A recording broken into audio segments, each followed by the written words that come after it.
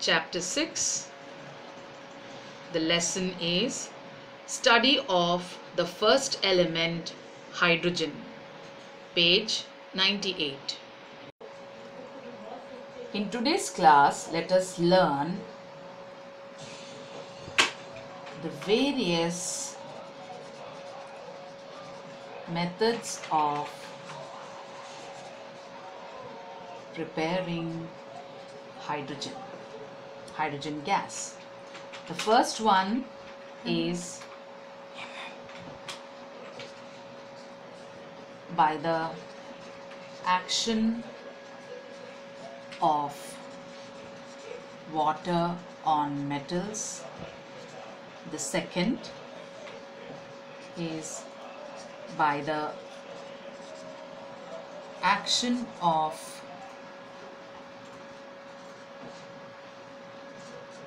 steam on non-metals.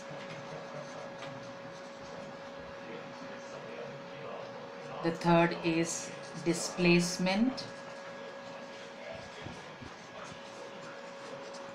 of hydrogen from dilute acids. Fourth, displacement of hydrogen from alkalis.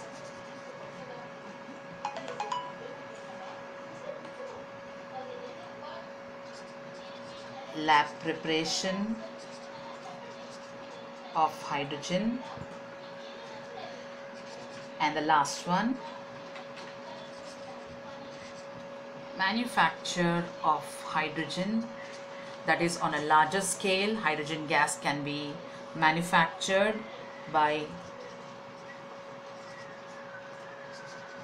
Bosch process, and it can be also prepared by electrolysis of water. Let's take up the first method, by the action of water on metals. All metals does not react with cold water. Few metals like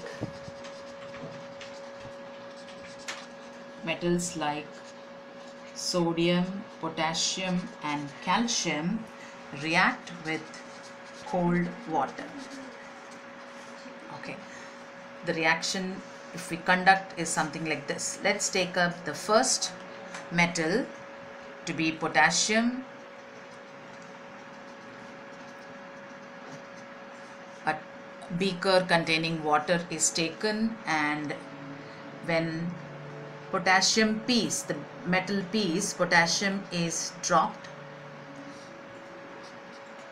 it floats on water, then it starts forming gray globule. It forms gray globule and it also darts on surface of water. Darts means it is an explosive reaction.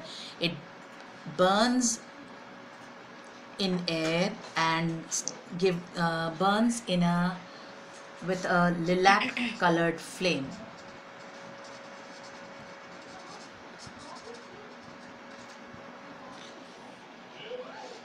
Then we also observe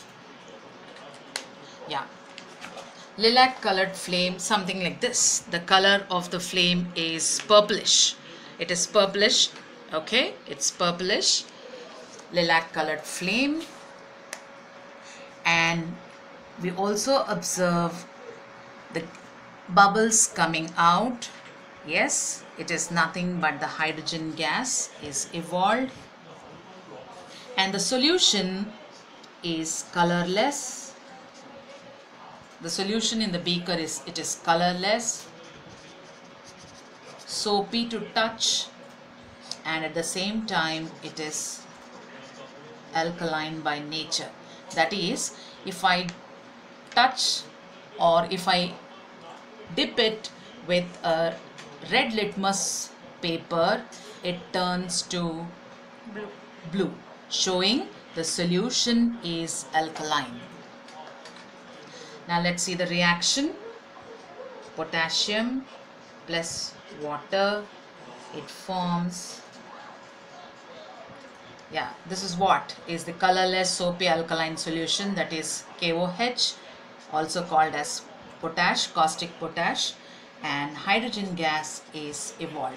It is not balanced, you can balance it later. Now let's move on. What happens if I drop a sodium metal piece on surface of water? This also the same, just like potassium, little less vigorous. It starts forming a gray globule. Okay, it rounds itself, it darts, that darts means an explosive reaction. It burns with a golden yellow flame,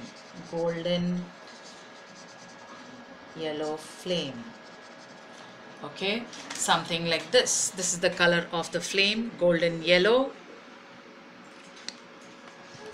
So as soon as when sodium comes in contact with water, it's forms a globule, it darts, and while darting it burns with a golden yellow flame.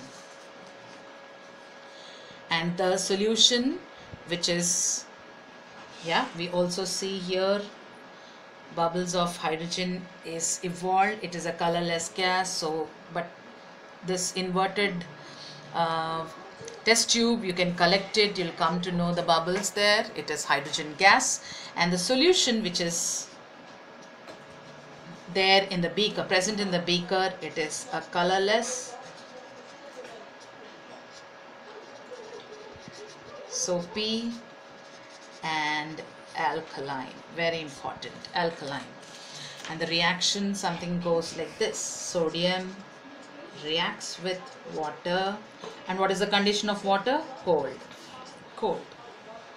It forms sodium hydroxide, which is alkaline in nature, and we also see the hydrogen gas which is evolved.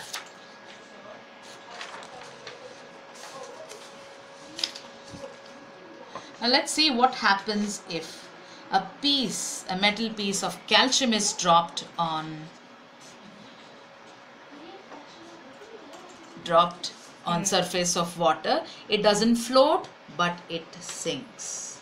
Okay, it doesn't float, it sinks. It just goes immediately, reaches to the bottom of the beaker.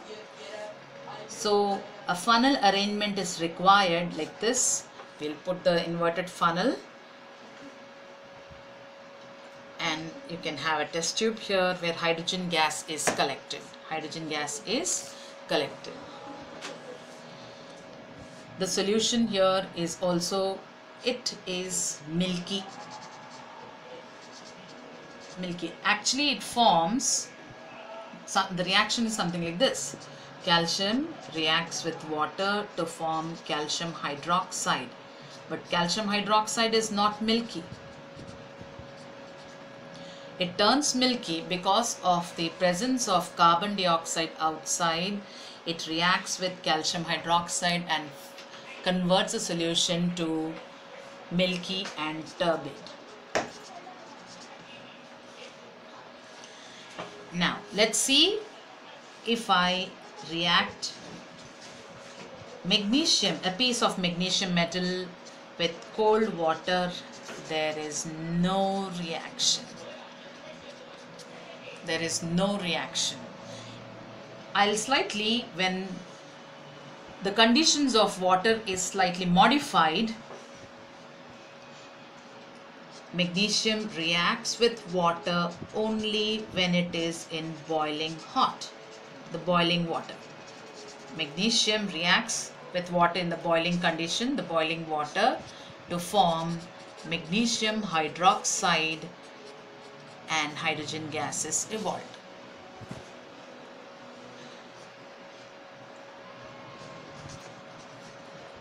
If the condition of water is now, when the temperature is little high, it's going to be, the water is going to be in the steam condition. Magnesium reacts with steam It doesn't form magnesium hydroxide, but what do we see? We see white powder of magnesium oxide is formed and hydrogen gas is evolved. Thank you. The homework for today's class, you design it in something like this in your classwork. To the right corner, you draw the diagram. Yeah. And to the left, you write these steps: aim, chemicals required, reaction, observation. We have seen in today's class the action of cold water on potassium, sodium, calcium as well as magnesium. But the condition of water was hot boiling water as well as steam. All these 4 reactions, I want you to take the help of your text. Okay, look at the diagram and you write all this in this pattern. Start with aim. For example, I'll show you for potassium. Okay, the diagram is like this, and then the aim. What is the aim of the experiment? Action of, very important, cold water on metal potassium. The chemicals required is potassium and cold water. The reaction is potassium reacts with cold water forming KOH and hydrogen gas is evolved. The observation is when the potassium piece is dropped on surface of water, it floats on water. That's your first observation. Second observation is it forms gray globule and it darts on the surface of water. On the surface of water, it burns with a lilac colored flame and bubbles of hydrogen gas. Hydrogen gas is formed. What else you observe? A colorless,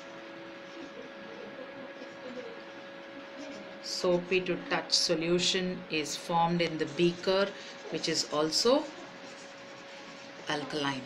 In the same format, write for sodium, calcium and magnesium with the help of your textbook. Thank you.